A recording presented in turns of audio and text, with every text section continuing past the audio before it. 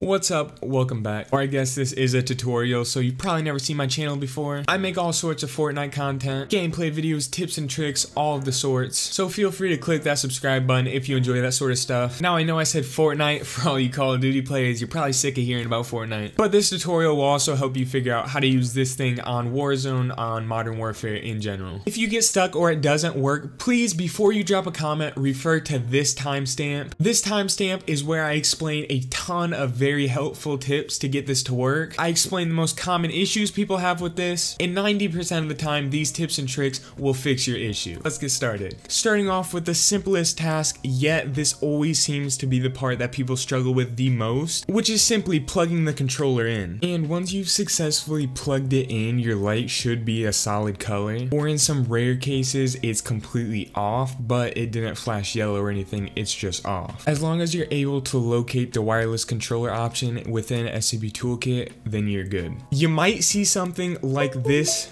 when you plug it in.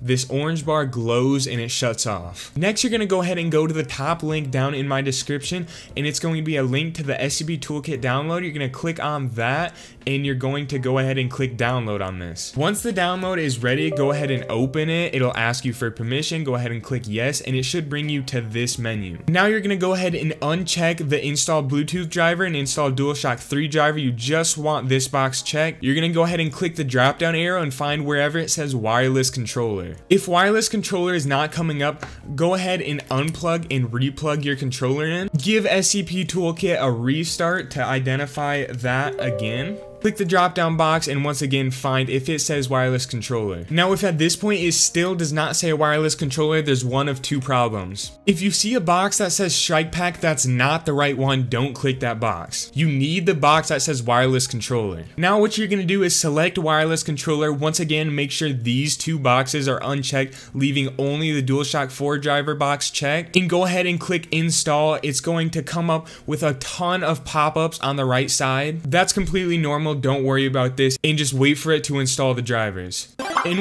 And once they install, it's going to go ahead and make that noise, come up with more pop-ups on the right side. And at this point, your controller light is going to be blinking blue if it's successfully installed. Now to get it to stop blinking blue, it's pretty simple. You just unplug it and you replug it in. It's going to go ahead and make that connection sound. It's going to give you that pop, and it should be a solid blue color. Once you've done this, we want to make sure that your StrikePack is up to date. Go ahead and click on that second link down in the description. Come here and click on this. Open it up, and it'll show something that looks like this. Now for your device to be found, you actually have to take your StrikePack off of your controller and just have the StrikePack plugged in. Once it's just the StrikePack plugged in, this will come up. You click on this, use the latest version available, check that box and continue. And begin update. Update completed, you can X out of that. And one last thing to get your touchpad to work is to come back to this download tab, that second link down in the description. But this time scroll down to the StrikePack Mod Central configuration tool. Click here to download this. And once again, with this application open, you're gonna want to just have your StrikePack plugged in, no controller. Click on the gray PS4 controller. Click on the drop down box that has the line connecting to the touchpad that says touch right there. Go ahead and click on that and click that to share. That should automatically change your share button to touch and then save settings to StrikePack. This message will come up, you click OK, click done. Attach your StrikePack back onto your controller. You might need to give it an unplug and a replug in. And now you're good to go ahead and launch your game. And at this point, your paddle should be working in game. But don't click off the video yet, because I have a very important tip that's going to save you a lot of frustrations. First of all, I just want to ask you very quickly, if this video did help you get your StrikePack working, please go ahead and drop a like on the video. It helps out the channel a ton. And I play full time with a StrikePack. I've been using it for over 2 years now. So if you enjoy seeing content produced with the StrikePack, then feel free to click that subscribe button. And this leaves one last issue. I also learned this the hard way when I first got my PC. You probably noticed that when you just went in game to test your StrikePack, you didn't have any audio. Now here's how you fix that. You're just gonna go ahead and head down to this. You're gonna right click on your sound icon, your speakers icon, and you're gonna go ahead and open sound settings. In sound settings, you're gonna go to manage sound devices, and it's gonna take you to a tab that looks like this. Now your StrikePack is going to show up as a USB device, but it's also gonna say speakers. And for whatever reason, as soon as you plug in your StrikePack to the back of your PC, both your output and your input are gonna automatically default to the StrikePack. So the fix to this is very simple. Go ahead and find your USB audio device. The port that I plugged it into was the 4th one, so mine says 4-USB audio device. That's gonna be my StrikePack. Basically what I'm gonna do is click on this and click disable, and then I'm gonna head down here to input devices, and I'm gonna click on this and click disable. Then you can simply X out of that and you're good to go. Your StrikePack's working, your audio's working, everything's smooth sailing. Every single time you start up your PC, all you have to do is plug in your controller, turn on your game, and you'll be good to go. No extra steps, nothing more to do besides that. Common issues that have come up in the past are the following. If something like this looks familiar, where your controller light bar lights up yellow, orangish, and then flashes and goes away, then you have an issue and there could be a few different things happening. First of all, a lot of times when you first get your StrikePack, your cord doesn't necessarily fit smoothly into this little socket. Sometimes you kind of gotta forcefully jam it. So when you plug it in, you should hear and feel it click into place. If you push it in but you don't feel anything click, you need to push a little harder. The next fix is probably the most common, but it's also the one that involves the most headache. On the back of your PC, there's going to be a bunch of different USB ports. Now, some of these USB ports are simply there to power things. So it'll power your lights, it'll power stuff like that. But if you're plugging in something like a webcam, a controller, a mic, something like that, it has to be plugged into a port that corresponds with the motherboard. The bad part about this is that every PC is different, so it tends to just be trial and error. So what I suggest doing is taking the other end of this cable that comes with your StrikePack. You plug in the USB end into a spot on the back of your computer. Make sure it's not one of the front ones. Plug in the other end and then plug in your controller. See if anything lights up. See what happens. If nothing happens for that one, unplug it. Take the other end, plug it into a different USB port. Take this part, plug it back in, and just rinse and repeat. It's definitely an annoying process, but if it does work, then it's worth it. Another problem that's recently popped up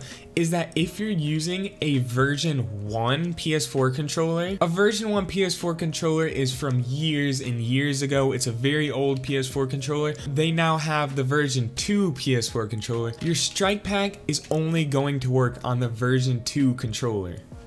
And one last thing, I've done some testing, and sometimes when I plug in my controller to my PC, when the drivers are not installed on the StrikePack, nothing happens. There's no yellow light that flashes on and off, there's no blue light, there's no light. However, when this happened, I was still able to locate my wireless controller in my SCP toolkit. I could still install the drivers to this, and after I installed the drivers, then the light came on. I don't think that's a very common problem, but it definitely can happen. So do as you please with that information. If you're still confused, still struggling with it, drop a comment down below. I will do my absolute best to get to all of the comments, or you can shoot me a DM over on Twitter at Carter2K20. One more issue I've just discovered recently is that there's 5 different models of the StrikePack. If you take your StrikePack off and look at the little sticker on the inside, right here it'll say model with CM followed by a bunch of zeros and then a number at the end. On the model number, the only number that you care about is the last one. That number could be 1, 2, 3, 4, or 5. And those identify all the different versions of the StrikePack that Collective Minds has released. Here's the weird part. If you order your StrikePack off of the Collective Minds website, you get sent the latest version. You get sent the 8.5 version. However, every other place that you can buy it from, whether that's Walmart, Best Buy, Amazon, all of those StrikePacks are the 8.3 model. What I've found is that the 8.5 model does not really work well on PC. I was helping someone that had the latest version, the 8.5 version, and he would plug in his controller in his StrikePack, and it did the same thing that a lot of you guys having troubles is doing. His light bar flashed yellow and then turned off. However, in his SCP toolkit, it still showed up as wireless controller. There was still a wireless controller option. So he clicked on the wireless controller option and installed the drivers anyways. And once he installed the drivers, his light bar turned blue. However, as soon as he unplugged his controller and replugged it back in, he would have to go back into SCP Toolkit and reinstall the drivers every single time he unplugged and replugged in his controller. But it did work once he installed the drivers every single time he turned on his PC. So it might just be a hoop that you gotta get through to be able to use your strike pack on PC, or you can return your latest model and go on Amazon and get the 8.3 model, which works flawlessly on PC. And that is my last tip that I have available in my knowledge as of now. I'm sure more will come up in the future, so if you are having trouble still, go ahead, drop a comment. I'll make sure to get back to you. Hope I helped you, and I hope to see you guys in another video. Peace out.